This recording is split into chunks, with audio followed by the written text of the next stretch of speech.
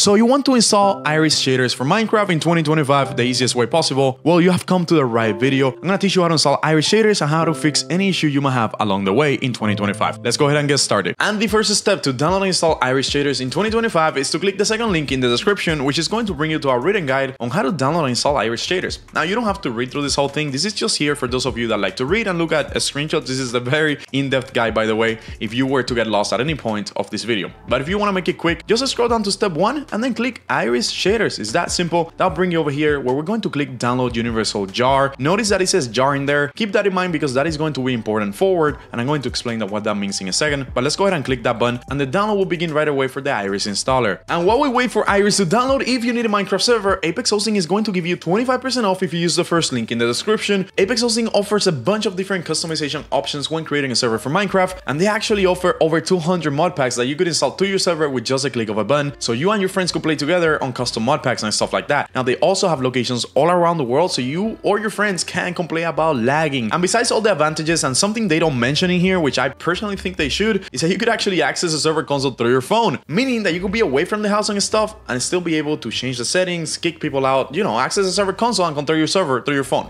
I'm gonna leave that first link in the description for 25% off with Apex Hosting, and thank you Apex Hosting for sponsoring this video. Now let's keep going with the tutorial. Now, once Iris shaders download, we're gonna find it here on our recent download history or in our default downloads folder in our computer, and we're gonna go ahead and drag and drop that into our desktop just like so. And now we have the Iris installer, that jar file in our desktop. Now remember that I said that knowing what a jar is important. It's because we're gonna need to open this file, and you could just double click on it and the installer will open. But if it doesn't, that is because you don't have the proper software to open a jar file in your computer. The proper software that you need is Java 21. The thing is that after Minecraft got updated to Minecraft 1.20.5, you now need Java 21 to open any jar files to mod Minecraft. So if you don't have Java 21, click on the link in the description that says Java 21, which is our written guide on how to download and install Java 21. It's pretty simple. You just download Java 21 from their website and then hit next a couple of times in the installer and you will have Java 21 installed. It's that simple, and that's it. You'll be able to open this file. So remember, you do need Java 21. That is a requirement. I'm going to leave it in the description of this video. Now, once we were able to open this file, we're going to select the Minecraft version that we want. You could be watching this at any time of the year, so the version in here is going to be different than mine. Just select the one that you want, click it, and then hit install and wait for this to install. It's very important that you close your Minecraft game as well as your Minecraft launcher while you're installing Iris. Now, once Iris finishes installing, it will say completed in here, and we could close it out, and we could even delete the installer from our desktop because we don't need it anymore. Now let's go ahead and launch the Minecraft launcher to show you how to play Iris and how to fix any issues if you don't see Iris when you open your Minecraft launcher. By the way, you should see Iris in here. Once the Minecraft launcher is opened, you should see Iris selected in here automatically. As you can see, I have Iris and Sodium for 1.21.4. Your version is going to be different, obviously, but you should see it in there. And if you don't, that is because you need to head over to installations. Make sure you select modded in here. Without modded, this won't work. And then click on new installation and then name this whatever you want. It could be Apex Hosting, right? Since they are so nice to give you 25% off. And then on the version, you're going to look for Iris, okay?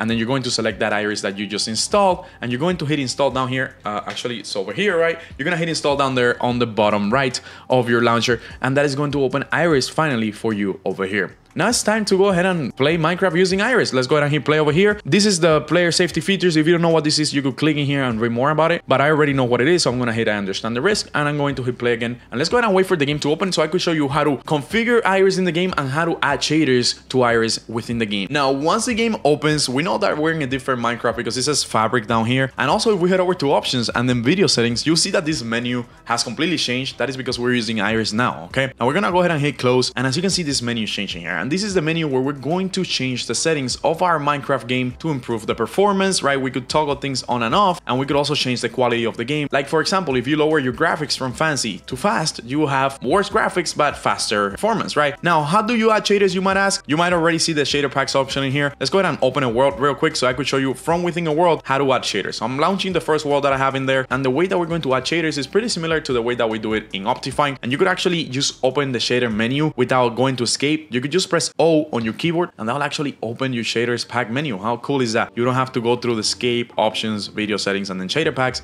You could just press O on your keyboard. Now over here, you probably won't see any shader packs in here. So what you're going to do is open this shader pack folder here and add any shaders that you want into this folder. If you don't have any shaders, you could easily download them from the internet. We have a couple shaders in our website. This is our brand new website, so we're still adding shaders, but as of right now, today, we just added 2 new shaders. And by the time you watch this in the future, we're gonna have a bunch of different shaders in here that you could choose from. Then you just click it and then download that shader from the download button, and you add it into this folder. Of course, in our website, everything is in detail, in depth, so you could make it super easy when adding shaders into Minecraft. But once you have this shader zip file, you just add it into here, then you select it, hit apply, give it a couple seconds, because depending on your hardware, this might take long or this might take less time, and then just wait for the shaders to load. And there we go, the shaders just loaded into the game. And if we hit done a couple of times and we go back into the game, we'll see some beautiful shaders with Minecraft Java, guys. That is pretty much how to download and install Iris. Something pretty cool about Iris is that you could press K and then you disable the shaders, and if you press K again, you actually enable the shaders back. So that is pretty cool. I hope this video helped you out, guys, and you were able to install Iris in 2025. If it did, don't forget to subscribe. That's all I ask in return. And as always, bye bye.